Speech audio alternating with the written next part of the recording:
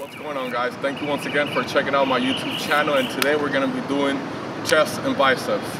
As you guys are going to see, we start off first warming up the shoulders with some dumbbells, stretching out the rotator cuffs, making sure we get a nice proper warm-up. First exercise we're going to run down with is going to be a incline bench.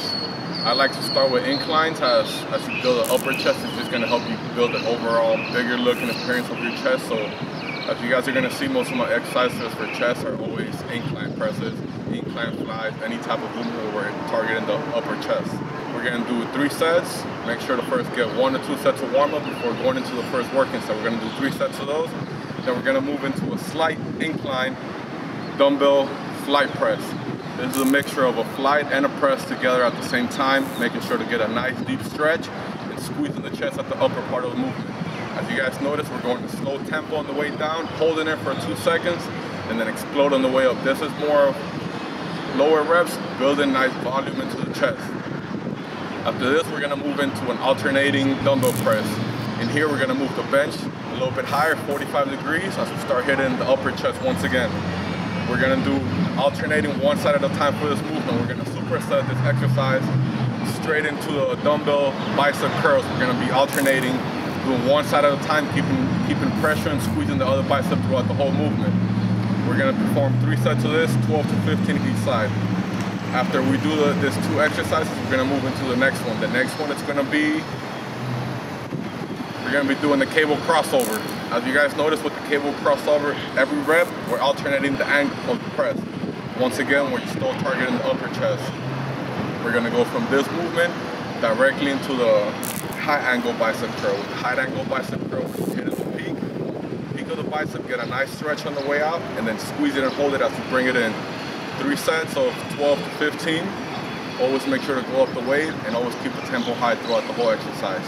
After this, we're going to go into a lower flies as we start hitting the lower part of our chest to build an overall physique of the chest. Can't miss any part of the chest, so now we're going to target the lower part. We're going to do with this one, I like to go light, focusing on the squeeze at the top and a nice slow negative as you bring the handles all the way back. After this, we're going to go straight into a superset with biceps. We're going to go into a wide, low angle cable curls. We're still hitting the outside of a bicep. We're getting a different angle. We'll activate different muscle fibers doing this exercise and get a bigger pump from it. Once again, we're going to do 3 sets, 15 to 12, always increasing the weight and keeping the intensity high throughout the whole movement. Lastly, we're going to go into a machine cable slide.